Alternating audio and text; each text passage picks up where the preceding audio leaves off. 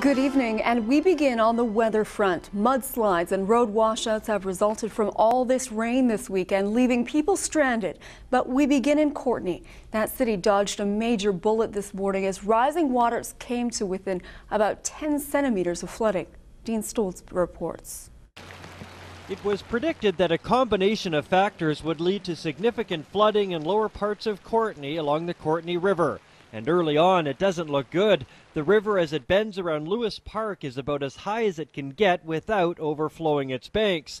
In fact, the city had issued a flood alert, primarily for an industrial area, and many businesses had sandbagged their doors in preparation on Saturday. But at high tide, 7:44 Sunday morning, the water is just shy of 2.8 meters in the Courtenay River at 5th Street and holds just centimeters from flooding. Probably the biggest contributing factor to that is the wind fell away.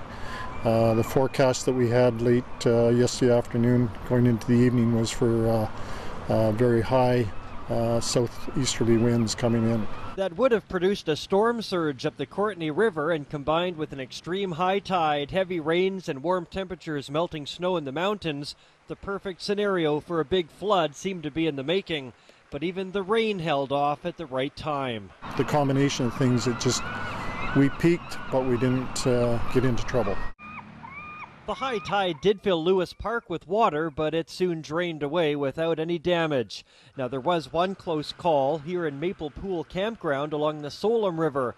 We arrived just in time to see this RV being quickly pulled out. The owner didn't want to comment on camera, but he'd been hitched up and ready to go if the campground was flooded. Lucky thing, because this big tree came out of the fast-flowing river, nearly slicing through his trailer. Others here had mixed feelings overnight as the water rose.